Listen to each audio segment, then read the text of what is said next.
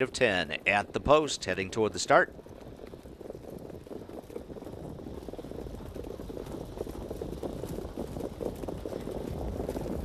Final field sent on their way. Don't Blame Her gets a one-hander leaving the gate, trying for the lead. Sam Swifty between horses. Fancy Pants Sandy already crossing over against the pylon, so it's these three across the track into the opening turn. My Sweet Mandy is racing in fourth, always on a roll. Dives in on the inside in fifth. Racing in sixth behind her is This, That, and the Other. Synergy Seelster takes a talk in seventh, followed up eighth on the inside by Cam Car Cutie. Sea Cruise Hanover second last and ninth, and at the back trailing the field is Carol Stern as they pace through the opening quarter in 27-3. Up on the outside, it's Don't Blame Her. Works to the lead from Sam Swifty. Fancy Pants Sandy is right there racing in third. Then My Sweet Mandy. Synergy Seelster wheels up on the outside and Always on a Roll edges out in front of her. So Always on a Roll is first over. Synergy Seelster grabs that cover. Cam Car Cutie shuffled back a bit at the rail. Then here comes Sea Cruise Hanover's third up on the outside. And at the back is Carol Stern, who trails the field. 56-2 for the half-mile